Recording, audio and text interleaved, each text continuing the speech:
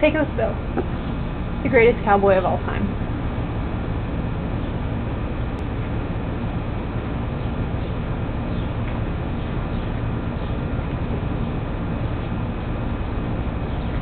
Pecos Bill becomes a coyote.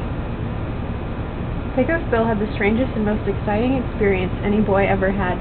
He became a member of a pack of wild coyotes, and until he was a grown man, believed that his name was Cropier, and that he was a full-blooded coyote. Later, he discovered that he was a human being, and very shortly thereafter became the greatest cowboy of all time. This is how it all came about. Pecos Bill's family was migrating westward through Texas in the early days, in an old covered wagon, with wheels made from the cross-sections of a sycamore log.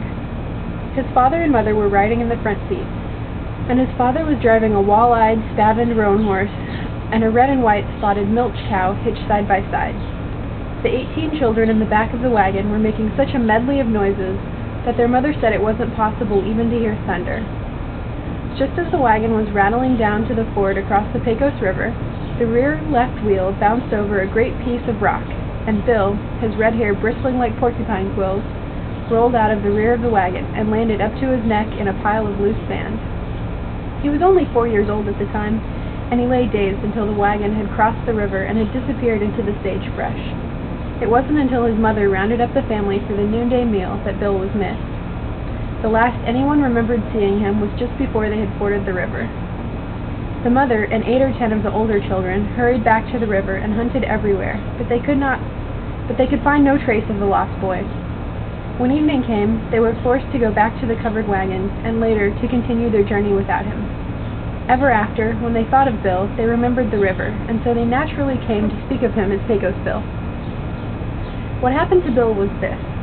He had strayed off into the mesquite, and a few hours later was found by a wise old coyote who was the undisputed leader of the loyal and approved pack of the Pecos and Rio Grande valleys. He was, in fact, the granddaddy of the entire race of coyotes, and so his followers, out of affection to him, called him Grandy. When he accidentally met Bill, Grandy was curious but shy. He sniffed and he yelped, and he ran this way and that, the better to get the scent, and to make sure there was no danger. After a while he came quite near, sat up on his haunches, and waited to see what the boy would do. Bill trotted up to Grandy and began running his hands through the long, shaggy hair. "What a nice old doggy you are," he repeated, again and again. "Yes, and what a nice cropier you are," yelped Grandy joyously. And so, ever after, the coyotes called the child Cropier. Grandy was much pleased with his finding, and so, by running ahead and stopping and barking softly, he led the boy to the jagged side of Cabezon, or the Big Head, as it was called. This was a towering mass of mountains that rose abruptly, as if by magic, from the prairie. Around the base of this mountain, the various families of the loyal and approved packs had burrowed out their dens. Here, far away from the nearest human dwelling, Grandy made a home for Cropier, and taught him all the knowledge of the wild out-of-doors. He led Cropier to the berries that were good to eat, and dug up roots that were sweet and spicy. He showed the boy how to break open the small nuts from the piñons, and when Cropier wanted a drink, he led him to a vigorous young mother coyote who gave him of her milk. Cropier thus drank in the very lifeblood of 1,000 generations of wildlife, and became a native beast of the prairie, without at all knowing that he was a man-child. Grandy became his teacher, and schooled him in the knowledge that had been handed down through the thousands of generations of the pack's life. He taught Cropier the many signal calls, and the code of right and wrong, and the gentle art of loyalty to the leader. He also trained him to leap long distances, and to dance, and to flip-flop and to twirl his body so fast that the eye could not follow his movements. And most important of all, he instructed him in the silent, rigid pose of invisibility, so that he could see all that was going on around him without being seen. And as Cropier grew tall and strong, he became the pet of the pack. The coyotes were always bringing him what they thought he would like to eat, and were ever showing him the many secrets of the fine art of hunting. They taught him where the field mouse nested, where the song thrush hid her eggs, where the squirrel stored his nuts, and where the mountain sheep concealed their young among the towering rocks. When the jackrabbit was to be hunted, they gave Cropier his station, and taught him to do his turn in the relay race. And when the pronghorn antelope was to be captured, Cropier took his place among the encircling pack, and helped bring down the fleeting animal, in spite of his darting, charging antlers. Grandy took pains to introduce Cropier to each of the animals, and made every one of them promise he would not harm the growing man-child. "Arr!" growled the mountain lion. "I will be as careful as I can, but be sure to tell your child to be careful too." "Grrr!" growled the fierce grizzly bear. "I have crunched many a marrow bone, but I will not harm your boy. Grrr!" "Yes, we'll keep our perfumery and our quills in our inside vest pockets," mumbled the silky skunk and porcupine, as if suffering from adenoids. But when Grandy talked things over with the bull rattlesnake, he was met with the defiance of hissing rattles. "Nobody will ever make me promise to protect anybody or anything. I'll do just as I please." "Be careful of your wicked tongue," warned Grandy, "or you'll be very sorry." But when Grandy met the Wowzer, things were even worse. The Wowzer was a cross between the mountain lion and the grizzly bear, and was 10 times larger than either. Kind of scary looking. Besides that, he was the nastiest creature in the world. I can only give you fair warning," yelled the Wowzer, "and if you prize your man-child, as you say you do, you will have to keep him out of harm's way." And the Wowzer continued.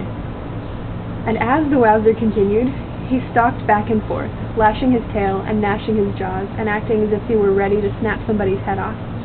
"What's more, you know that nobody treats me as a friend. Everybody runs around behind my back, spreading lies about me.